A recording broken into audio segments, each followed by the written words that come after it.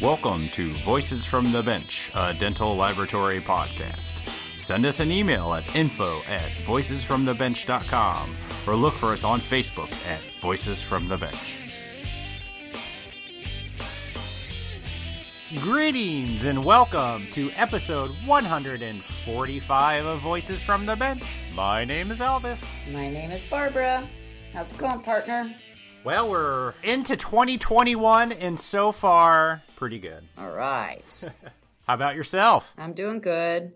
We're recording this right before the new year, and I'm about wrapped up with the whole Christmas season, and I'm tired. I'm tired of working, but I'm almost through it. Yeah, it's been a crazy end of the year, but I'm so glad that we can start afresh, as they say. Yepper. Let's do this. I've taken on the task of making 2021, I'm going to try to take our laboratory paperless. Nice. So I have a question for you. Do you guys keep old RXs or do you scan them in? We keep them still. Do you? Yeah, that's what I need to figure out because I got the scanning down, but do I keep them? Do I shred them? I don't know what to do. I really don't want them. I have years upon years upon years of paperwork, and I just want that out of my life. But you know who to call, right? Ghostbusters? I knew you were going to say that. I'm thinking Bennett, NADL. You got some big powerhouse help over there, so give them a call. Find out. So you think it's more of a legal issue rather than just a clutter issue? Yeah, I think it's a legal issue. I think, I don't know, it used to be 5 years, but once you scan them, you have them. So I'm not sure. Yeah. I think once you scan them, you can do away with the paper, but you still have to keep them for an amount of time. I think it's 5 years. Yeah, I mean, once you scan it in, you keep it forever. It's just data. Yeah. I mean, it's not taking up any room. I'm just tired of the paperwork. I'm pretty sure once you scan it, you can chuck it, but don't quote me on that. I'm thinking monthly bonfires in the back. Yeah. Might be good. Yeah, don't breathe. As this year starts off, we want to make 2021 even better, and we want to hear more from you. So what guests do you want us to reach out to? What topics do you want Barb and I to cover? Do you yourself have a great story or technique you want to share? Send us an email at info@voicesfromthebench.com or send us a message on Facebook or Instagram. It's super easy to connect with us, and we would love to have more of you on the podcast. This week we are joined by Tim Bertram, a name that is closely associated with metal frameworks and flexible partials. While most labs try to do as much as they can in-house, many will outsource these two restorations because it's hard to find the talented technicians to do them. Do you guys do frameworks at night? Nope, not anymore. Nope. There you go. Nope. I tell you, I got one guy hanging on to these things. And our flexibles we send out. We just same here. Don't have the people. Yeah, okay. So a lot of people do it. So if you're going to send them to another lab, we suggest sending them to one that is here in the U.S. and have been doing it since 1976. Awesome. Bertram Dental Lab up in Wisconsin seems to have found and trained the people to specialize in the much-needed metal frameworks and flexibles to service other labs. While they still do them traditionally with waxing and casting, they also run a really nice digital workflow by printing SLL frames, flexibles, and even surgical guides submitted from a lab's design software. So join us as we learn all about the past, present, and future of RPDs with Tim Bertram. Hey, Barbara, have you heard about Oradent and their new partnership? You mean Up 3D, Elvis? Exactly. The new P5 milling machine by Up 3D. Is it another private label milling machine on the market? Actually, no. That's the cool thing. Up 3D actually manufactures their own mills. Wow, that's awesome. What is the P5 milling machine offering? Well, for starter, the P5 is a 5-axis, efficient dry mill. All right, so that's super ideal and totally convenient, but what about the quality of the milling? Well, it boasts software that produces high precision and fast milling. It can mill a crown, get this, in 14 minutes. Nice. And the tool life yields about 60 to 80 hours of quality restorations. Wow, that must be super expensive software. Do tell. The cam nasting software is included at no additional cost. Come on!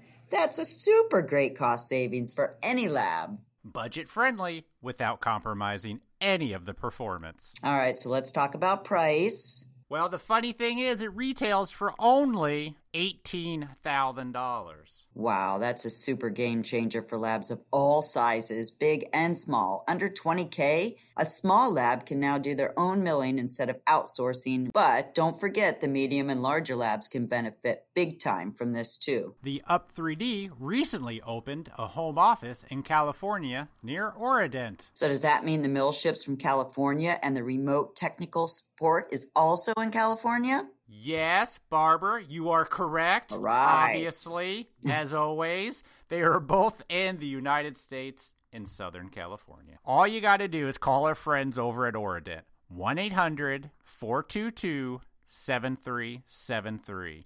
Or you can visit their website at orident.com. We appreciate your support of the podcast, Orident. Thank you.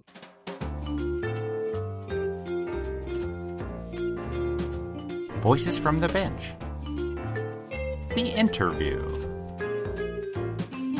So we're excited to have on the podcast today a name that's kind of famous for framework partials, but I think there's a whole lot more behind this story. We welcome Tim Bertram to the program. How are you, sir? Excellent. Appreciate the invite to the show. Thanks for having me. I'm excited. Yeah, we are excited to have you on. I saw you at Cal Lab. What was that, 2 years ago? 2 years ago. That sounds right, yes. Yeah, 2 years ago, you're on stage, and I remember you kind of blowing everybody away with what you're doing for frameworks. Well, it might be over-exaggerated, but thank you very much. I appreciate that. Well, when I say everybody, I say me. Yeah. Because what I saw, let's see if I can summarize it. Basically, you were cutting frameworks out of sheets or blocks of metal. Is that a good way to explain what you do? No, that it's actually the exact opposite. Yay, I'm smart. So yeah, let him explain it all in his terms. Yeah. Yes. Thanks, Barbara. What you're kind of prefacing there is milling, so you're doing that subtractive technology where, this is 3D printing, so it's additive where we're actually building up on this plate or block of metal, but we're using selective laser melting technology to basically be welding and print the partials. Okay, so kind of like what the new technology is for coping crowns right now, the SLM, building it up in metal, but it's for partials. Correct. Awesome. I want to get into that. I truly do. I want to nerd out on it with you. Yes, it's definitely a good nerd topic. So nice. But first, I want to know how it all started, because obviously when you opened in 1976, I think, it wasn't all about laser centering partial. Correct. Absolutely not. Absolutely not. And I can spend a fair amount of time on that, depending on how far back we want to go. All the way. All the way. Okay. So I'll give you I'll try to do the shorter version of the timeline here, but we've been around since 1976, but I'll say the history and the roots go back a little further. Mm-hmm. So my grandfather started his own lab in 1951. Wow. In Oakland, California. And that at that time was called Precision Chrome. And my grandfather's name, Tom Bertram. Fast forward to 1976 when two of his sons moved to Wisconsin and started their own lab, Bill and Tom Bertram, along with their wives, Jody and Margie Bertram. Was that your dad? That's my dad and my uncle. Okay.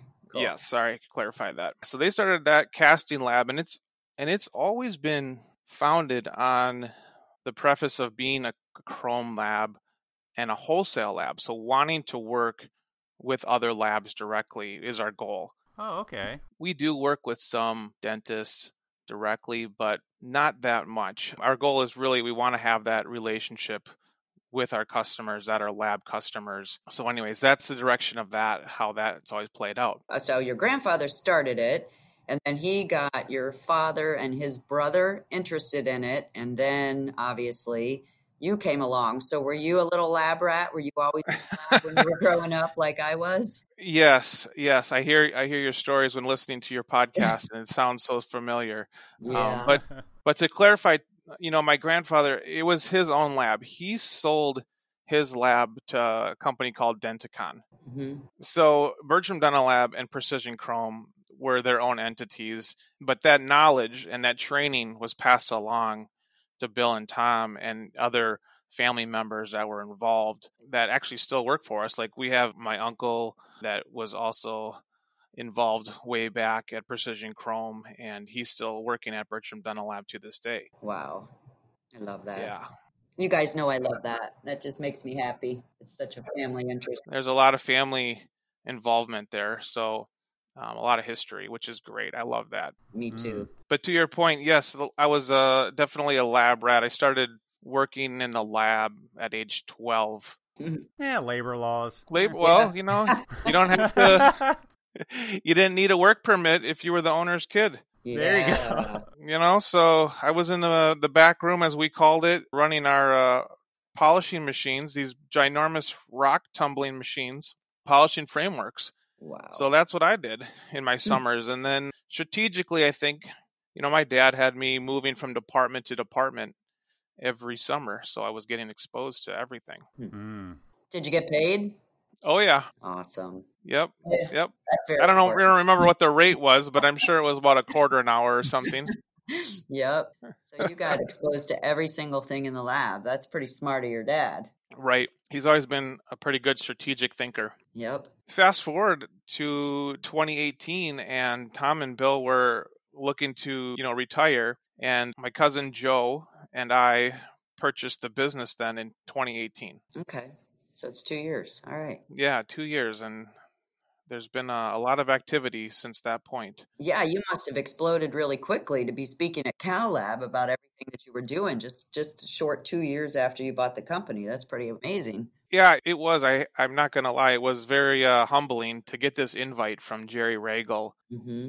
And it was one of those things where, you know, this is a great opportunity. We were really on the cutting edge. We had this SLM printing that we started in production in-house in 2016. So we had, you know, at that point of Cal Lab, that would be about 2.5 years of production, you know, day-to-day production under our belt. So I felt like we really had a good topic to talk about at that point. Do you like public speaking? Just curious. Yes and no. I think that's everybody's answer. Right. It's the anxiety building up to it, but once you do it and you're done with it, it's great. You know, you have a great feeling afterwards of accomplishment, and you meet a lot of people that you wouldn't get exposed to otherwise.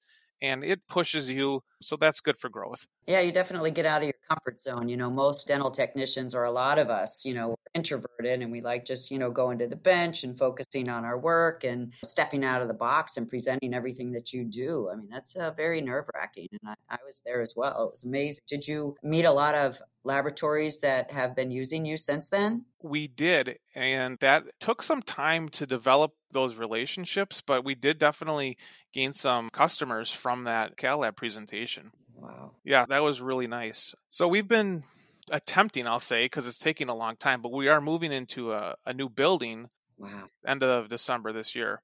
Fantastic. Nice time to move. Yeah, right. Right. Nothing like adding a little bit of extra stress and hurdles here. So talk about the evolution of the partial. I still have a guy here at our lab that's in his 70s. Right. Still hand waxing, Yep. still casting, still polishing, and he's bugging me about teaching it to someone that can digitally do it because, I mean, he knows he's done. And you took that step. You took it to the digital. Right. And to tell you the truth, we're still in transition where, in my opinion, I don't see casting ever going away. I still see there being a lot of applications where you're going to need it. Yeah. But for 95% of Chrome cases, there's no reason you can't print them. The biggest hurdle is the cost of the machine. Yeah. Which is where we want to continue to work with labs for allowing them to have whatever say or input and control they want to have over those CAD designs of their RPDs. And we can just print them if they want. And we've been doing that for a lot of customers that just want to get away from the casting. And we work and help them learn some of the design techniques. We use 3Shape. I know some other people do other things with ExoCAD, but that's kind of what we're really versed in. Sure. Does the lab design their own cases and then send them to you? What's the process that one would go through? I'll try to explain the workflows that we have options for right now. Yeah. So we do a lot of casting still in-house. And like you're talking about, Elvis, the traditional wax by hand, we actually do more of that than printing right now. Really? How many people do you have doing that? Just waxing, Yeah. this is a estimate about 15. No Wow. kidding. Wow. Yeah, right. But we're limited by how much we can fit through our printers, our metal printers. So part of the reason we're moving into a new building to be able to add more printers and have enough power, because these things are fairly big, fairly expensive. So we need to increase our capacity to be able to do more of that. How many can you print a day out of one printer? Well, it depends on, for some people, what model printer they're running. I mean, it's really not that different than, say, if you're running model printers as far as capacity, but we do anywhere from 40 to 45 frames of print. Wow. How long does that print take? Our print time is 12 to 14 hours. Woo! Okay. That's a day. Yeah, but we've got it down. Our CAD team is amazing. We really got it down to a science where we start it by a certain time. It runs all night. If it stops, we get an email or a text, and we know what's going on. And we come in the morning, and it's ready to go. That's pretty cool. So go back to that workflow. We really didn't get into that. Yeah, no problem. So we have a lot of lab customers that just, they want to be hands-off. They don't have the technical ability or time to deal with doing the frame. So they just literally ship us a model. We do everything except set the teeth. We design the framework, wax, cast, everything. Then we have the workflow of same thing. Send us a stone model, and we'll do the design. We'll scan it. We'll do the CAD work, and we'll metal print it. SLM print it. And then we have the workflow of uploading through our website, where you have labs that are designing their own frames. They upload their frame for us to print, and we do that. And we give them options of having a no finish, just a sandblast finish frame, or a pre-polish, so it's pretty close to being done, or a fully finished frame. Wow. Yeah. We are also getting iOS scans and model scans through our website as well. Very cool. So we'll CAD design off of the model scans or iOS scans. We seem to have the most success, though, when we're working with the labs that do have that person in-house that, like you're talking about, Elvis, that you have this guy with the knowledge that can put a basic drawing down on a model scan, and we'll look at their pencil drawing and basically follow it. But then they don't have to deal with anything else. That's pretty awesome. So I've got a question. So obviously you're growing. So Yes. what happened during COVID for you guys? How did you move through that whole thing? Did you furlough people? Did you just kind of keep a small crew on? What was your business like during that time? And now, how are you guys doing? Right. When it first started, we did have to furlough quite a few people, which was difficult. Yeah. I know. Most of our salaried people did continue to work, and they did an amazing job. They did whatever had to be done. People were shifting, from departments and jobs that they never did just to do whatever came in the door. So we never really closed. It was whatever came in through the door, we still did. Yep. Some of those timelines were delayed. I think a lot of labs were somewhat understanding because they were all having the same situation. But then to your later question, as of right now, we're at full capacity. In fact, for approximately 2 months now, we've started a waiting list with new customers that we can't take any more work right now until we get moved into this new facility and our production capacity can increase. So you're moving into a new building and investing in new machines? Yes. Wow. That's pretty spectacular. We were talking to people, I think Elvis and I, a couple weeks ago on, what does your business model look like? Are you investing? Are you doing anything? And most everybody we talk to is kind of just, monitoring it, seeing what's happening. But it sounds like you guys are in a position where you're just investing. With the real estate, we were already committed before all of this. There's no option. We have to get in and get operational. But with the machines, and maybe for some of your listeners, this is something that they might scratch their head on. If they're in a point of financial strength right now, if they're feeling confident, their business is strong, a lot of these machine manufacturers, their sales are so down. Like, this is a time to buy if you can. They're willing to deal. Do you have many different machines, or do you just pretty much, are you using one, two? Do you use the same company? I mean, do you look at different machines that can do more capacity? How do you guys figure out what is going to work for your business? So that's my job, is to really research as much as I can on these printers. And I have looked at everything I possibly can, Yeah. Flown to other production facilities that aren't doing dental, but using this technology, and looked at everything I can. But currently, we only run one company's machine. Okay. I'm all about simplicity. If we have something that we can fully understand and you have all those learning curves figured out, you have your staff trained, it's so much easier to stay with the same thing if you can do it. Yeah, I agree. I mean, you guys probably deal with that, I'm assuming, with mills. We don't really mill much, if anything, at this point in-house. We do have some things milled that we send out for flexible RPDs, but that's it. So your customers are labs. So do you have any dentists? We do have some dentists, yes. So how does a dentist find out about you? Just from word of mouth, or sometimes, like, I'll say a lab closes up and they'll say, what am I going to do with my frames? And they say, well, we were sending to so-and-so. And just naturally that happens sometimes. But obviously we're trying to avoid that relationship on some levels because we don't want to undercut our lab customers. Mm-hmm. These are their customers. So we want to be loyal to our labs. Yep. Yeah, you don't want a conflict there where you're moving in two directions. I really like the fact that you're lab related only. I guess growing up, I always thought that was kind of normal. I thought that people in dental labs just made partials. Mm-hmm. And then obviously you figure that's different when you get older. And to me, I'm so impressed with these full service labs. Honestly, I don't know how they do it, especially with how much technology is constantly changing. We're looking at a couple product lines right now for us where these full service labs are doing everything. I don't know how they do it. I don't know how. We don't know either. That's my thought. I don't know how we do it every day. Yeah, I don't either. I get the outsourcing trend because it's like, how can you justify spending so much on this machine that does one thing and this machine that does another? And you got to have enough volume to actually make any money. Yeah. It's tough. Right. And which is why I think we kind of have a good niche where, like, we want to be that resource for our customers, that they can reduce some of that overhead and still have control over their designs if they want, and be that resource that we can print their frames. Do you find any difference between the fits on the ones that you do traditionally versus the printed or the SLM? Sorry. Yes, good question. We've had really good fits on the SLM frames, but I will admit there is a learning curve there. Mm-hmm. There are factors in that process that you need to know. It's not just you buy this machine and you hit play and you got your partials. Yeah. There's heat treatment process. So once the print is done, they have to be heat treated properly to release any internal stresses that were built up while it was being printed and welded. Mm-hmm. And then, very similar to when you're printing a model, there's support structures holding this part.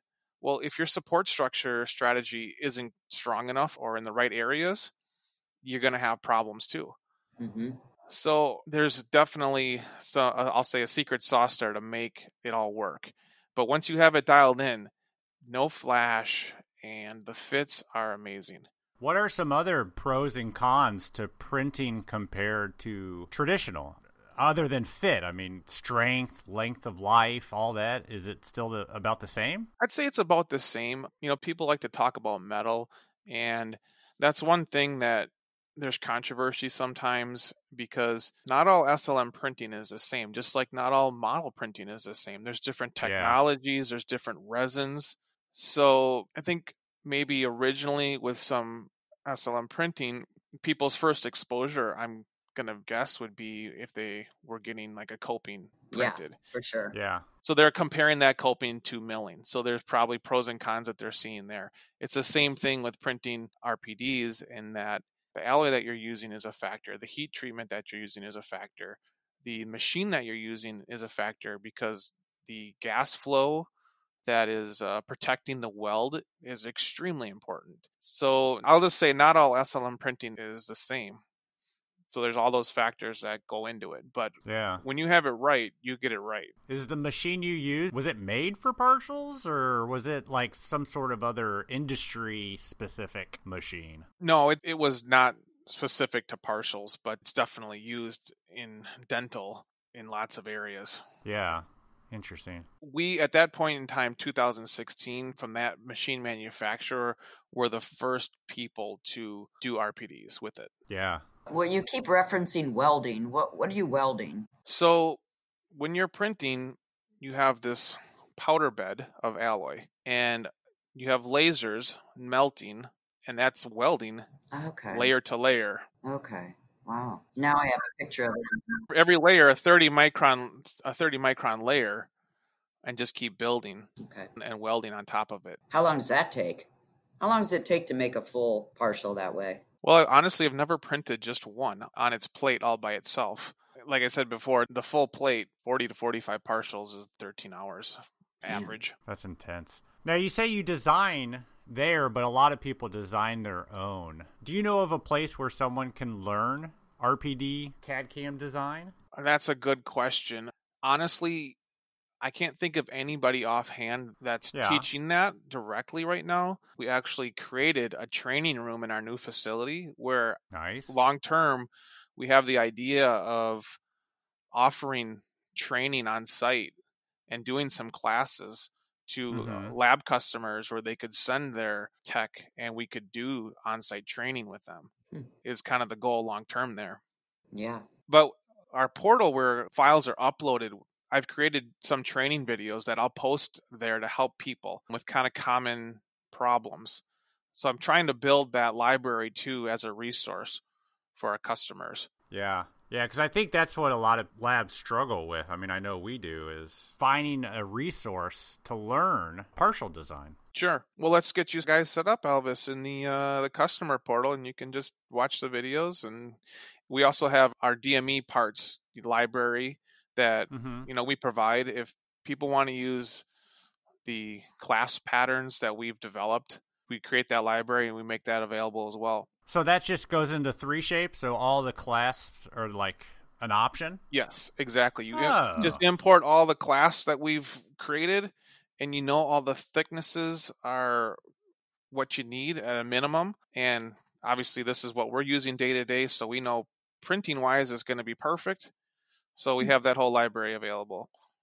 I didn't even realize you could do that. I mean, I know of the library for implants and stuff. I didn't know they had it for clasps. That's pretty cool. Yep. Major connectors, bars, plates, everything. Nice. And you provide that to the people at no charge? Yep. Wow. Probably makes everybody better if they are learning to do it. I mean, it's right. Exactly. It just makes it easier for anybody. And when obviously we want to work with them, so we're trying to make them as successful as possible. Yeah. The difference is, so is it mostly chrome cobalt that you're using on your frames? Yes, that we print exclusively in that. So when you cast and you print, what's I don't know if you'll know the answer, but what's the cost difference between the two metals, one being a powder and one being a metal? That's a tough question because it really depends on where you're sourcing it from. Powdered alloy is more expensive than your ingot form. Okay. Really? Yeah. That's interesting. Yeah. There's more processing. It's a real science when you get into the specs on powder. So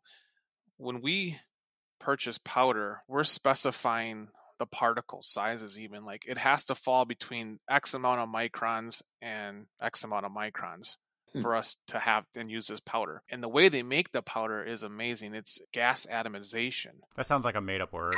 I did. I just made it up. I just made it up. Wow. So you've got to weigh the powder and weigh the print to figure out how much for each of them? No, you just load the machine with the powder. Okay. That's not an issue. You're just specifying when you purchase a powder what particle size that you want, because you could have really, really fine, let's say under 20 micron powder, or maybe you want powder that's between 20 and 45 microns. And that's what you're looking at when you're trying to, spec your alloy. And how the heck do you figure that out? A lot of R&D. Like when you're looking at your print, how do you know what size particles you need where? It comes down to the machine that you're using, what size particles that it's going to need to work properly.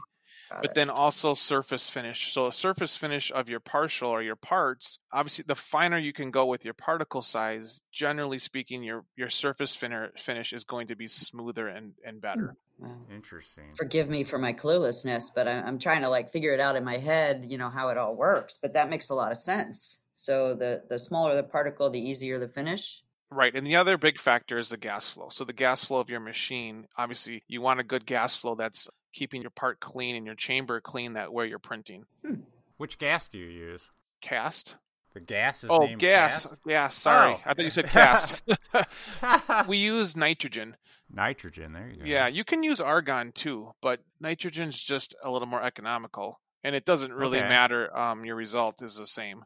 Everything's rapidly advancing. Do the actual designs themselves change at all in this part of our laboratory industry? I mean, or do you have just basic designs, or is anything changing relative to that? When you're talking about designs, you mean CAD designs or just partial designs in general?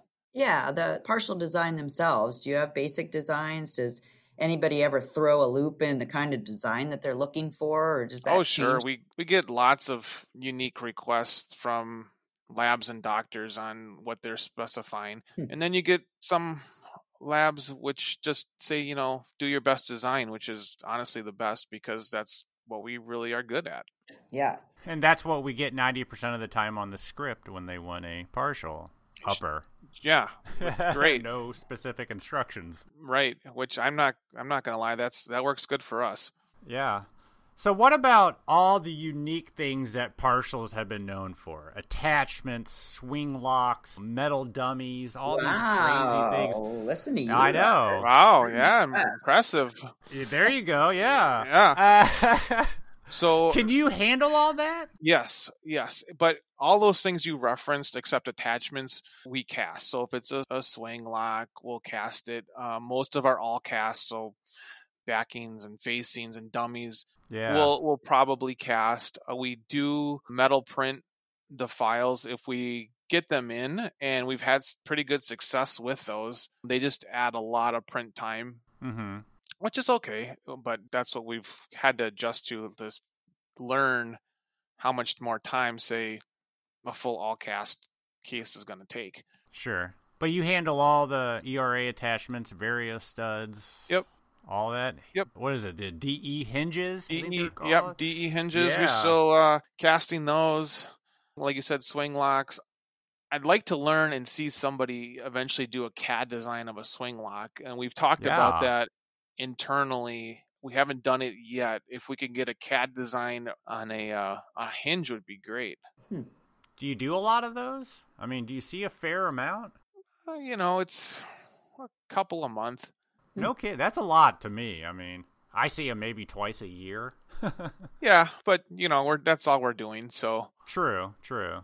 Do you guys do any other material other than metal? Are you doing any of the clear materials? Yes, that's a great question. We more recently, I'll say in the last 3 years, felt a need to get involved with some of those other materials, and we've been doing it, I'll say, analog and digital again. So analog, when we get a flexible partial in, the accounts we work with have already done their setup on it. So we're just waxing and injecting that material. So we'll do VisiClear and pink. Yeah. Duraflex. Yeah. Duraflex, yeah.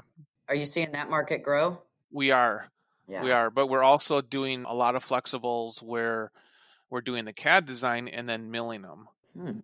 Cool. You're milling flexibles? We're milling flexibles where we do the CAD work, when we put mesh work where the teeth are missing, and then when the customer gets it back, then they're doing their acrylic setup still, but it's a flexible frame. So we kind of have both versions going right now. Interesting. So how do they adhere the teeth to the flexible frame? With acrylic? Does that... Yeah, with acrylic. Oh, really? I didn't think those two were compatible to work like that. Yep. Apparently it's been very successful with a lot of the labs that we've been working with keep requesting the same thing. Yeah, well, that's a good sign. Yeah. If they keep coming back asking for more, you're doing something right. Right. Yeah, and there's some really good materials out there. The acetals and Biosens. I don't know if you guys ever have used that. It's like a really clear material. I've had good success with that. And what are those for? For clasp or the whole thing? The whole thing, the whole frame. In clear? Yep. In clear. I've never done a clear partial in our lab. You see that being used a lot? It makes sense. Why I see another pink? Yeah. I think it's honestly like a third. It's almost clear, tooth shade, and pink. Yeah. Or tissue, I should say. It makes sense to be clear. I mean, we always have not trouble, but we always have to match gingiva shades and whatnot. But if you make it clear, you don't have to worry about it. Blends right in. Right. Yeah, it makes sense to me. I noticed on your website that you guys do surgical guides too. Yes, I'm glad you brought that up. We didn't touch on that. That's kind of something with the metal printing that just we naturally grew into and continue to do more of, where we're getting these STL files of, we're not designing them, but we're getting them to print and manufacture. So we've been doing the guides, and we've been doing these full arch, I'll call them thimble cases. Yeah. And some ortho cases lately that we've been getting requests for metal printing. Yeah, what are people designing them on? What programs? Exocad, 3Shape. Oh, really? Mainly. Okay. Yeah. So they're doing like full arch guide design. Mm-hmm.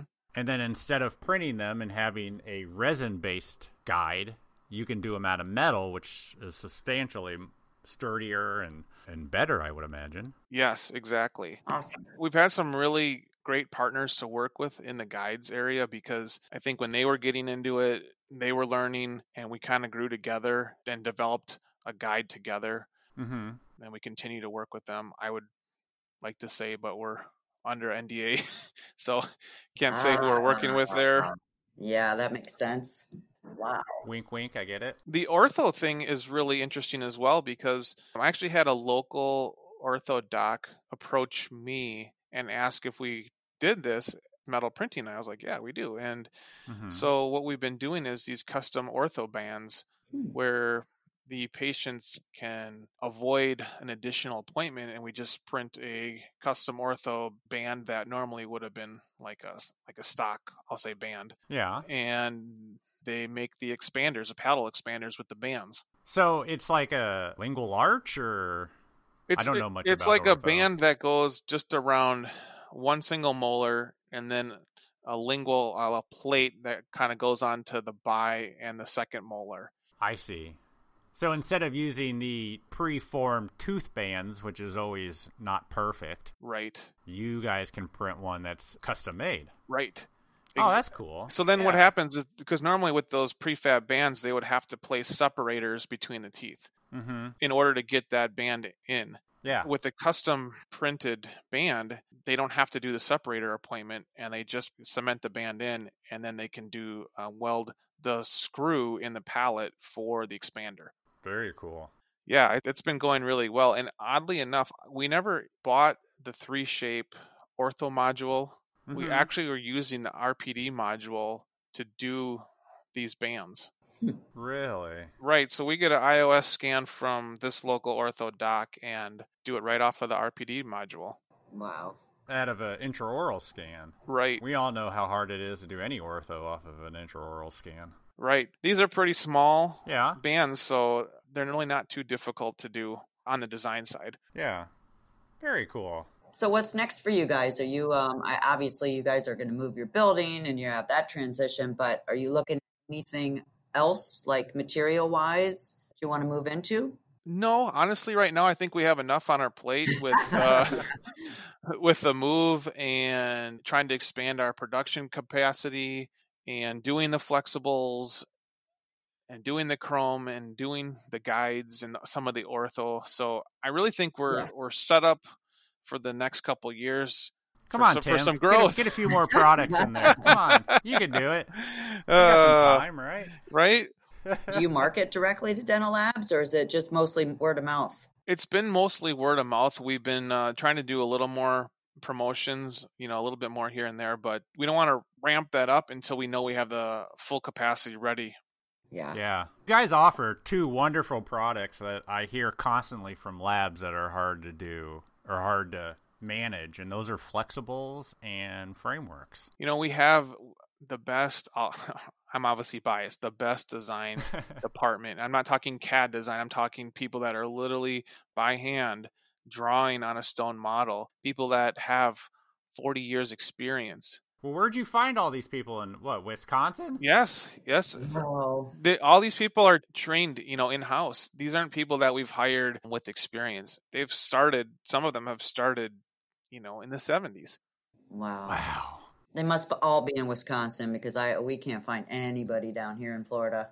Honestly, it's super sad because they're just. But like you said, you're training them. So how do you train new employees when they come in? On the Do job. you guys have a whole program on the job? On the job, yeah. Just kind of get next to the person that's going to be mentoring you and working with them day to day. That's how we all do it, unfortunately. I wish there were better ways, but that's how Well, you do with it. this new building and this training room, which could be open to other labs, but also internally, we're looking to develop at least some basic training, hopefully, where we can take it off the bench a little bit and then give some formal training and use that space. Yeah, I think it would go over well in the industry if you had good 3-shape, maybe eventually ExoCAD training for labs to be able to send you the stuff pre-designed. Because like I mentioned earlier, I got a 70-some-odd-euro guy that's just rocking them out. He loves doing it, but he's not going to be doing it forever. Right. And I'm going to need you, Tim. I know it. It's just... that's what's next. See? That's what's next. Inadvertently, we answered that question. Yep. Yeah, but a part of me still wants to keep the design here. Right. I get that. So that's the ideal situation where if you can find that the next person that wants to be on the computer and you can still have control over that design and those details, and then just, send the file off for manufacturing so you don't have to deal with that side of it. Yeah. Yeah, I have no desire for a ginormous SLM machine somewhere here. Yeah, I'm good. But you can print lots of fun trinkets. I bet Oh, you yeah. have wonderful Christmas gifts for everybody. Wonderful. We did a Baby Yoda a few months back. That was There pretty you fun. go. Out of metal. Yes. Wow. Nice. Do you guys give tours? Do you have people that come in and take a look at your facility? Not currently, but once we move, we have a little more space. Game on. Yeah, we're almost tripling our space. So this is going to be so nice to have a little more room to move around and grow. That's insane. So what are you adding? Another machine? 2 machines? How much? That's the secret knowledge, Elvis. Oh. Secret production knowledge. So 15 of them, I get 15, there you go. it. Wow. Go big. Yep. Well, I think it's amazing what you've built. It's cool to hear your grandfather was doing partials, and then your dad, and now you. What about the next generation? You got kids?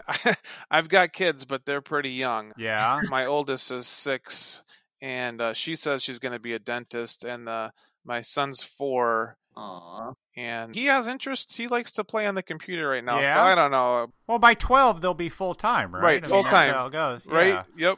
Yep. No, I'm a big believer in letting them do whatever they want. And if they have interest, Yeah. great. If they don't, that's fine too.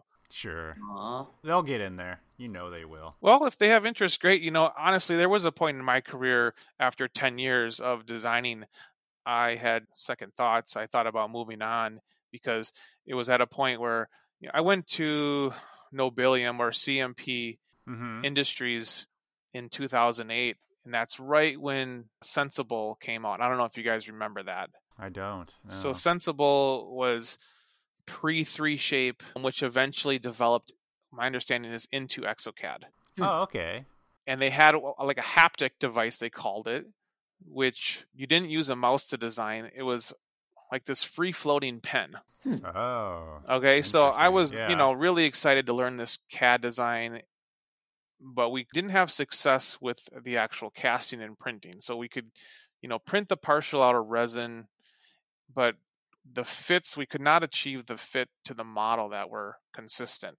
Mm-hmm. So what happened is it sat kind of stagnant for 4 years until SLM technology came out. And then we started researching that more and more and more. And then it went that way. But there was a point where I just felt like if this isn't going to go digital, I don't know that I have enough interest to continue. Yeah. What came out to keep you around? I mean, what was the technology that sold you? Well, that's the SLM printing. The SLM printing, yeah. Right. That was hook, line, and sinker. Everything I knew where this company was going to go to continue to be able to grow and, in my opinion, make it easier to recruit people that have an interest in manufacturing and 3D printing. Yeah.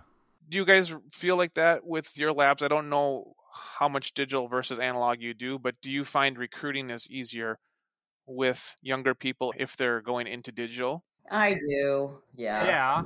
Yeah. I mean, really, the way our lab's situated, I mean, everyone that does analog, they've been doing it for 40 plus years. Yeah. So as they retire in the next, I'll say 10 to 20 years, because like I say, I got people almost 80 here. I don't think replacing them is even an option. I think you have to bring in the younger people for the digital. Right, but it's so much nicer when you have, in my opinion, somebody who has that analog background that can do digital, because then they really understand both versions and what they're doing. Yeah, for sure. My goal is to bring them in while they're still here doing the analog so they can teach them and work on it together. Like I said, that 70-some-odd-year-old framework guy is hitting me about learning digital so he can teach it to somebody else. Oh, really? Yeah. I mean, he's excited about it because he knows that it's the way to go. Right. Yeah. We're going to have to get this in the next year, this training option open for you guys and send them up here. For sure. Let's get through this whole little pandemic thing we're going on. Yeah, I heard about that. Sure. Yeah. I bet you saw quite a dip in cases. I don't know how to answer that. We kind of did, yes. We did when there was the mandatory shutdown in March.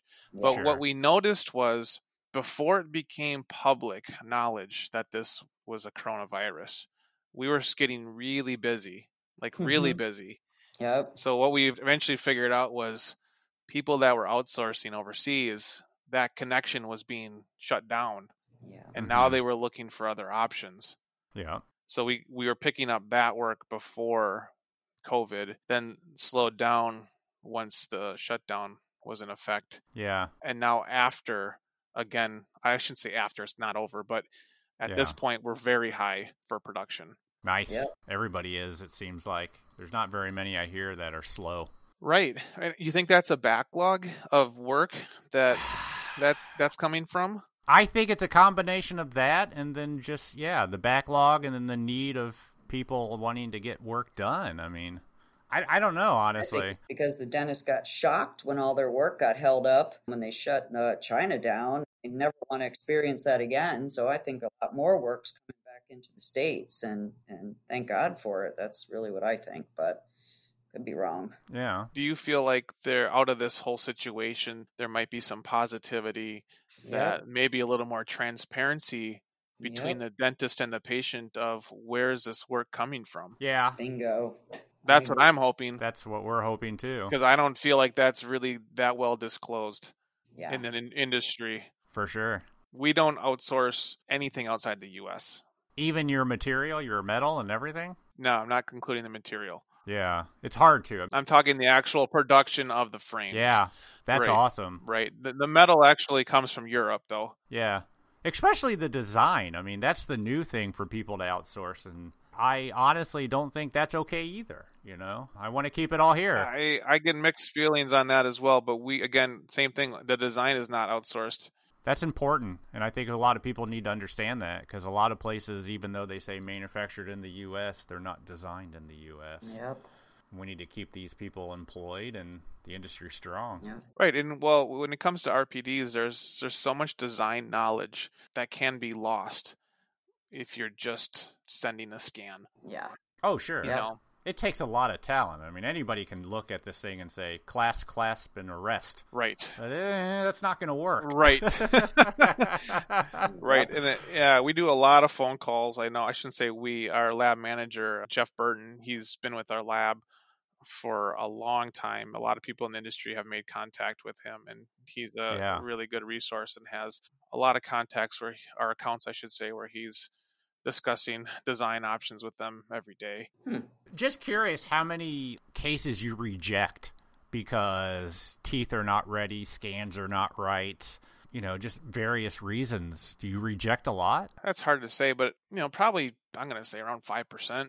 Yeah. There's a lot of calls that we question, is this impression accurate? Do you really want to proceed with this? And it's do your best. As everybody knows that line, do your best. Yeah. And then it's a charge when it comes back. You own it. Yeah, exactly. With full charge if you want to proceed. Yep. Yeah. Well, we get a lot of intraoral scans where they want us to do it, and they just don't capture enough data. And I can't tell you how many times we're like, we don't have everything that we need. It's not a crown scan. We need more. What do you do with that, Elvis? So when we get iOS scans, do you ever have, I'll say, like glitches where you can't get the model to make a watertight model and make a base if you need a model? Our biggest issue is they just don't get, they want us to make a partial that goes back distally, and they just don't go past that tooth. Oh. They're like, it's just not there. Okay. And I'm like, I know the lady or whoever scans every day is used to doing just the teeth. We're needing more information than just the teeth. You know what I mean? Right. Yep. That's our biggest issue. It's just like they don't get out of the scan-only teeth phase. Yeah. We don't really run into that too bad. I've had more issues with just the scans coming in and not being able to get the model to be watertight. And what do you mean by watertight? Meaning like, how your iOS scan, you just have one surface. Now you need to put a base on it without any holes in the actual STL file. Okay, yeah. So if it's not watertight, you can't technically have a model that's printable. So that's done in Model Builder, right? But there are times where it will, on our, we've had experience where it can't complete it. Like it's trying to complete the base in Model Builder, but there's an error. Interesting. So people that are like really into it, they would say there's like an inverted triangle in the STL, something that's causing a problem. Yeah. Well, what do? Wow. I call, put it on them, Let's try it again. It's not fun, but okay. So that's what you guys do, because at this point we're not getting a ton, but we're trying to work through that. Like, how do we handle these? We'll bring them into another expensive software that we use for actually printing the partials, and we'll try to fix the file for them, and then re-import it into 3Shape to then get Model Builder to finish the rest. Yeah, I'm sure there's some super CAD people out there, even some listening, that can probably tell you with, Mixmesher and Blender. I'm sure they can figure this out. I personally have no idea. Yeah, we've used Mesh Mixer and then the Inspect tool, and you see where all the holes are and auto fix it and things like that. It just seems time consuming. That what point do you draw the line of saying we need to start over or we're altering their file too much? Yeah. Oh, for sure. And then if you don't teach them and they don't go back to do it, you're going to get the exact same thing next time and next time and next time. Right. Yeah. It's unfortunate, but it's just part of it. If you got to make sure you have the right data before you get started. Right. Well, that's awesome, Tim. We appreciate you coming on the podcast. I love what you're doing. I think it's needed in our industry. Like I said, as soon as I need your assistance, I'm calling. Sounds good. I don't know about you, Barbara, but I'm available if you need any help. Heck yeah. We appreciate it, sir. Yeah, you guys too appreciate it for the opportunity here. Yeah, thank you. Cool. Okay. We'll talk to you, awesome. And when you get that training center open, let us know. Sounds good. I'll send half my staff there. Perfect. Awesome, Tim. Appreciate it. Yep. Talk to you guys later. Thanks. Thank you. Yep. Okay. Bye.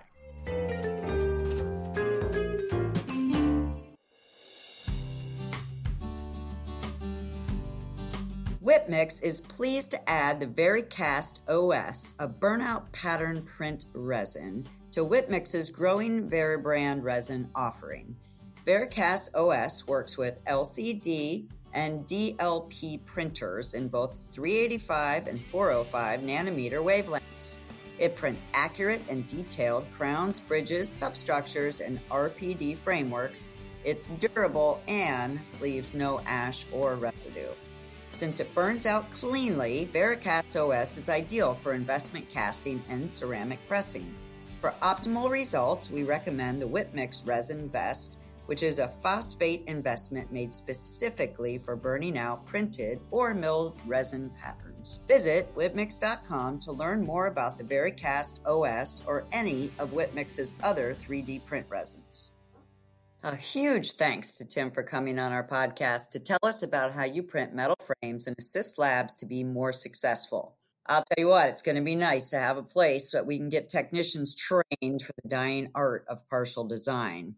If you need any of their services, just head over to bertramdental.com. Yeah, I actually sent over a couple flexibles since we talked to him and got them back. And I tell you, they are beautiful and ready to go right out. Nice. Yeah, we've been struggling in our lab with the personnel and keeping the equipment working. It's super nice to have an option out there that only does it for other labs. Well, thanks, Tim. You're amazing. Awesome stuff. Yep. Well, don't forget, get in touch with us. Let's make this year the best year yet. Happy New Year.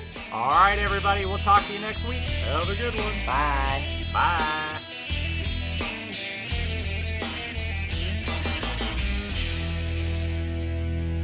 You're on point today. That was good. Thanks.